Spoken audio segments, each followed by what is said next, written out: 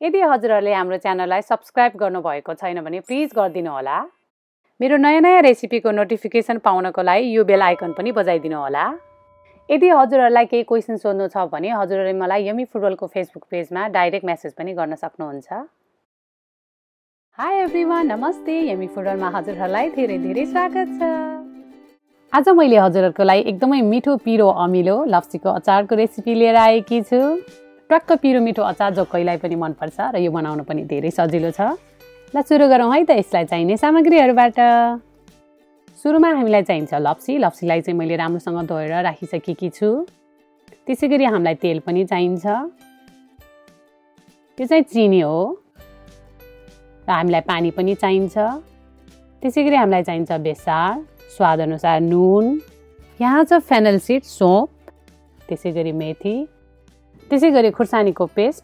यदि हजुरहरूसँग खुर्सानीको पेस्ट छैन भने रातो खुर्सानीको धुलो पनि राख्न सक्नुहुन्छ। र हामीलाई अलिकति जिरा पनि चाहिन्छ।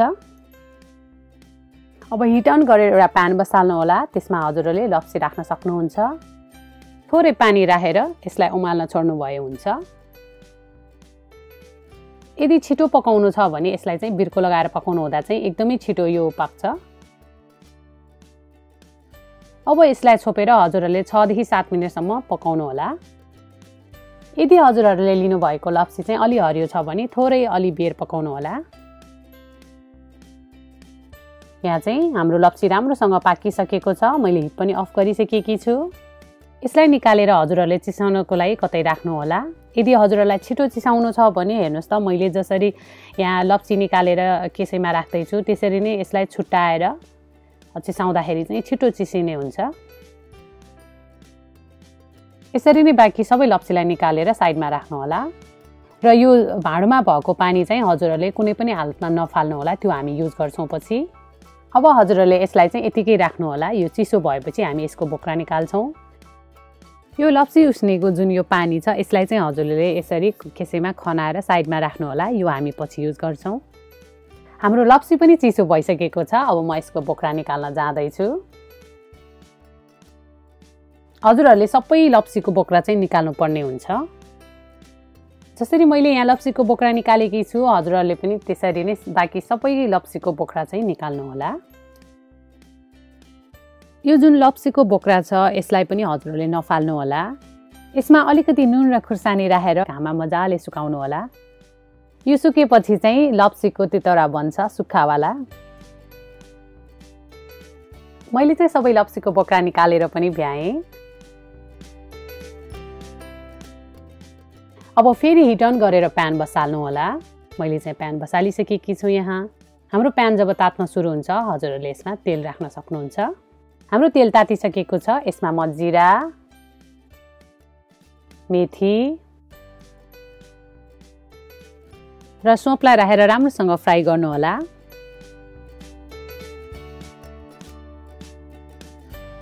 अब यसलाई राम्रोसँग चलाउनु पर्छ।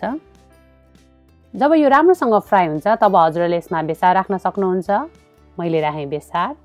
बेसार सँगसँगै हजुरहरूले यो लप्सीलाई पनि राखेर मजाले चलाउनु होला।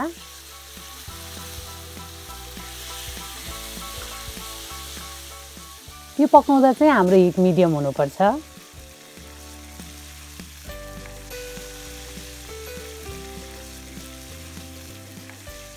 हामी यसलाई धेरै बेर पकाउँदैनौँ किनभने यो अलरेडी पाकिसकेको कुरा हो। अब यसमा हामी मसलाहरू राख्न सुरु गर्छौँ। मैले राखेँ नुन, खुर्सानीको पेस्ट। यदि हजुरहरूसँग खुर्सानीको पेस्ट छैन भने हजुरहरूले खुर्सानीको धुलो पनि राख्न सक्नुहुन्छ। मैले अघि पनि भनिसकेकी छु। अब हजुरहरूले यसलाई राम्रोसँग एकचोटि चलाइदिनु होला।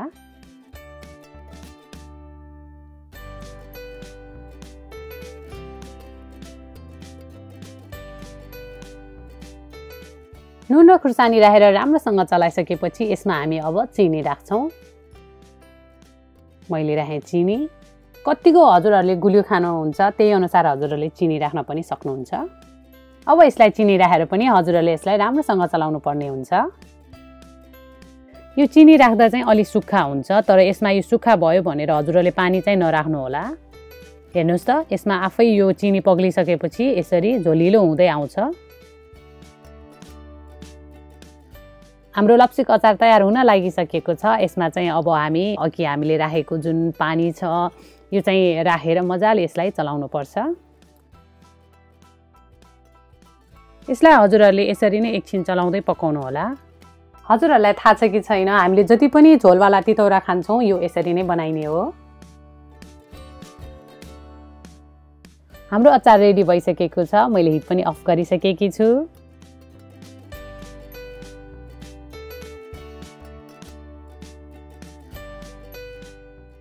अब हामी आधा घण्टा जस्तो यसलाई चिसाउनको लागि कतै राख्छौँ। अचार चिसाउन राखेको पनि आधा घण्टा भयो। म हजुरहरूलाई देखाउने छु, हेर्नुहोस् त।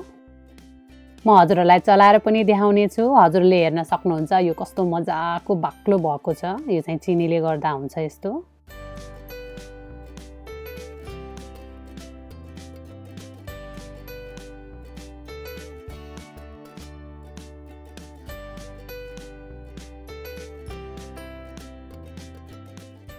म चाहिँ एउटा सिसीमा हजुरहरूलाई यो अचार राखेर देखाउँदैछु र यो सिसी चाहिँ एकदमै सफा र एकदमै सुक्खा हुनुपर्छ।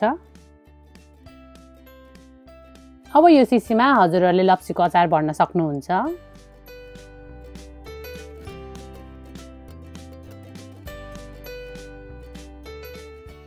यदि हजुरहरूसँग सिसाको बोतल छैन भने हजुरहरूले प्लास्टिकको बोतल पनि लिन सक्नुहुन्छ।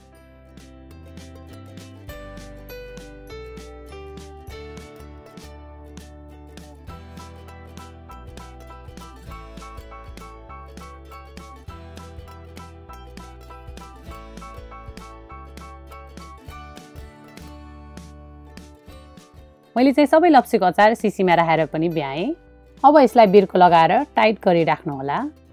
यदि हजुरहरूलाई अहिले भर्खरै खानु छ भने खानु भए नै हुन्छ। यदि लङ टाइमसम्म हजुरहरूले यो अचार खानुहुन्छ भने चाहिँ सधैँ यसलाई बिर्को चाहिँ राम्रोसँग लगाएर राख्नु होला। हजुरहरूले पनि ठ्याक्कै यसरी नै घरमा लप्सीको अचार बनाएर साथीभाइ र फ्यामिलीसँग इन्जोय गर्नु होला। हजुरहरूलाई हाम्रो भिडियो कस्तो लाग्यो? हाम्रो यो सानो प्रयासलाई लाइक, शेयर र सब्स्क्राइब गरेर सपोर्ट गरिदिनु होला। यस्तै मिठो मिठो रेसिपी लिएर आउने नै छु। तबसम्मको लागि ह्याप्पी कुकिङ।